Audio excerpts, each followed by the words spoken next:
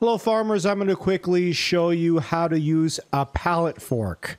If this video helps you, please like it, leave a silly comment for the algorithm, and don't subscribe to me. All right, let's just go in the purchase menu. I got this front loader right here, the bigger one. All right, and the pallet fork is in this section right there. Okay, so you have to attach it to your front loader, I guess. So let's say it wasn't attached, I just detach it now. We're going to just go up to it. We're going to press Q.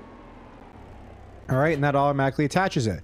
All right, so now you have to use your mouse in order to move it around. So we're going to hit the right trigger first. The right mouse button. And then we're just going to move it sideways. So when I move the mouse sideways, you can see it's getting bigger and smaller. All right, so that's moving my mouse left and right. Now we're going to hit the left mouse button. And that's going to be to raise up and down. Move forward and back, raises it up and down. And now the crane to move the fork itself, we need to go side to side. So you can see if I'm going right now, that's lowering it. Going left right here, that's raising it. I like to keep it nice and even and don't make it too wide. Right, so let's go ahead and actually we're going to bring it to the ground first. Nice and low. All right.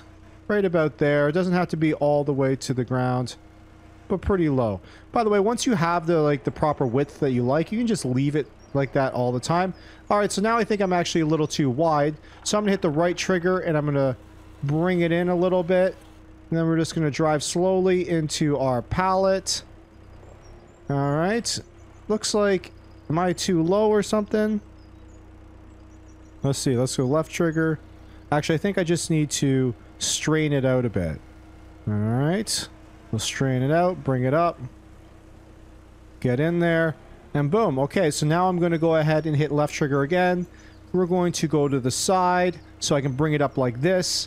There we go, and now it should stay where I want it. All right. Okay, so I'm going to drop it off at this spot right here. So we're just going to, again, right click and... Actually, sorry, left click. Sorry, the tree's in the way. And then bring it down by moving sideways. There we go. And boom. That's it. This video helped you. Please like it.